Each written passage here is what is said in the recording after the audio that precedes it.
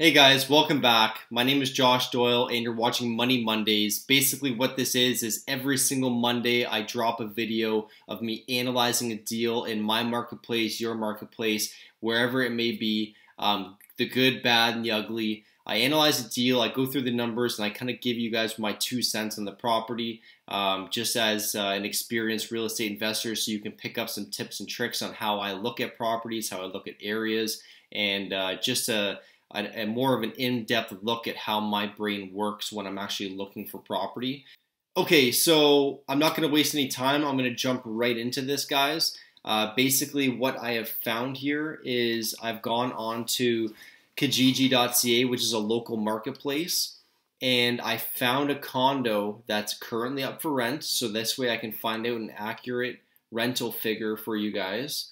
Now, this is in Burlington, Ontario, a small city near where I'm living that I grew up in, and this condo is renting for $16.50 per month, and it says down here at the bottom of the listing that the landlord is going to pay for all the rent except for the hydro, and the hydro individually metered usually ranges from $40 to $50 a month, so that's good. Now moving forward, we know how much this property we can get for rent if we buy this property, and kind of what this homeowner is looking to do, basically just passing the hydro off onto the tenants. So let's analyze their deal and see how the deal looks if they were to purchase this type of property today. So then what I did was I went over to realtor.ca, where there's a lot of all the home listings on the MLS, and basically I found a one-bedroom condo, exact same thing in that same building that this rental is up for sale, or sorry, this rental is up for lease. So what we're going to do now that we have this information of the purchase price on the property, we are going to take this information and I'm going to transfer it over into my spreadsheets. What you guys can see here is I have already inputted all the numbers. I didn't want to waste any time of you guys watching me type numbers or draw on the whiteboard. So this way I can spend more time with you guys and actually go through line per line what I'm talking about on each item to give you guys a deeper understanding of this deal and the inner workings of an actual real estate deal.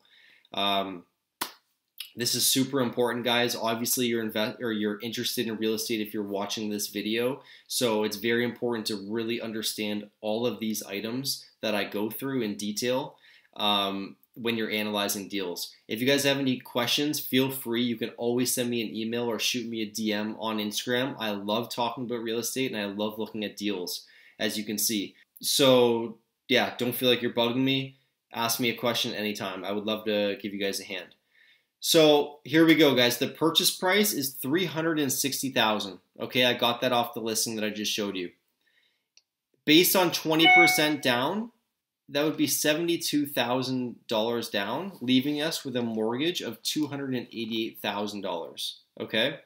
Now we're going to go to the bank and we're going to get a 30-year amortization. This means that we're going to have a 30-year loan. I just spoke to my broker today, and he says that on a investment property, we can get 3.5% roughly. We can get a little bit lower. Actually, you know what? We can get 3.39% on an investment property. The 3.5 he was quoting me was for a variable rate. That's another strategy, but we'll get into that in another video. So at 3.39, our mortgage payment is $1,272 a month. So $1,272 a month. Our closing costs for the property, this is lawyer fee, land transfer tax, and title insurance. This is roughly going to cost us about $7,500 for a property of this size and value. So the total cash invested, guys, between the 20% down payment and the closing costs are going to be about $79,500. Keeping in mind that our holding costs column here is blank, this would be, we would be assuming that we could get tenants in this property at that rental price before our first mortgage payment came out, which I think for that rental price is very likely. Now we could be conservative and add 1 month of holding costs in here, which would basically be a mortgage payment property tax and holding costs, which we'll get into down here below, which is basically utilities and whatnot. All of that would be holding costs on the property. But right now we're going to leave that blank because I'm very confident that we could rent out that type of property in no time. Okay, so estimated after repair value, this is, just ignore this for now, guys. This is another strategy that I use on other properties when I actually renovate properties, which is another completely different strategy for another video. So we'll ignore this category or these couple sections for now. The cash left in the deal, the same thing as total cash invested, $79,500. And our estimated mortgage payment is going to be the $1,272. Now our estimated monthly rent, guys, is $1,650 because that's what this guy right here, the exact same 1-bedroom condo, he's asking, $1,650. We're bringing in $1,650. Our mortgage payment is $1,272.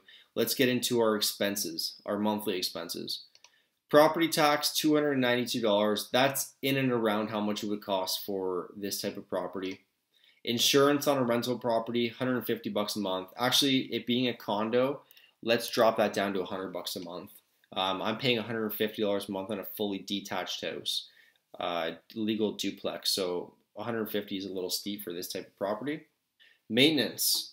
Now, what I do is I take 5% of the monthly rental income and I put that aside for maintenance. So what this number comes out to is $82.50 a month.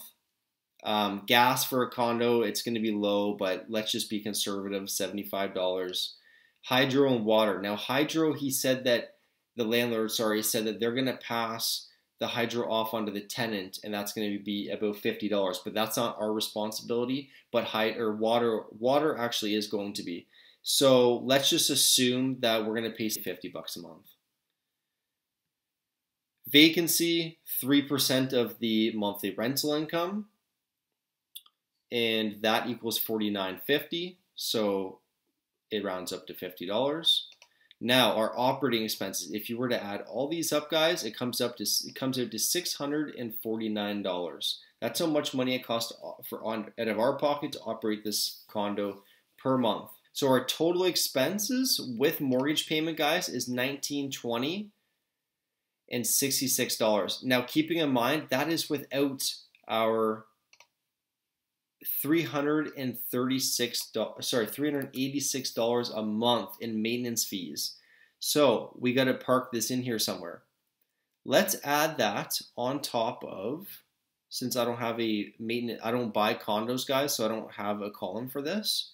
But let's add this on top of our maintenance. Okay, guys, so let's add this amount on top of our maintenance. So we'll add that amount plus our maintenance, just so it actually tallies up here for us. So look how it changed our numbers here. Now our total expenses with the mortgage payment is $2,307.18, meaning that our total cash flow, our total monthly cash flow for this property is negative $657 per month. That's incredible, guys. That means that this property, you're losing $657 in cash flow a month. You're negative underwater.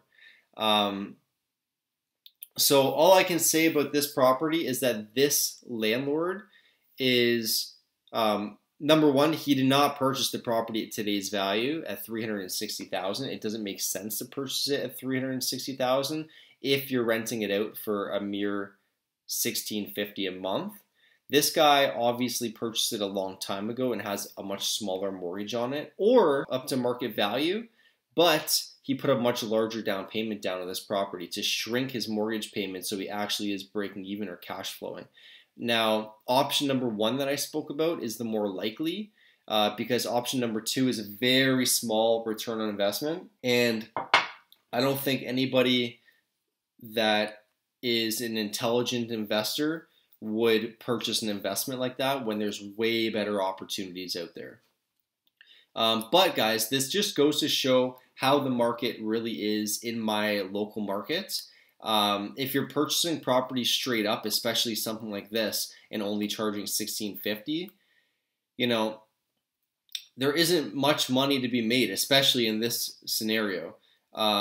You're lucky to be cash flowing in my local market if you're buying turnkey single family homes. Now, at the same time, guys, this is why I'm doing what I do in my market, and I'm super creative about the investing strategy that I pick.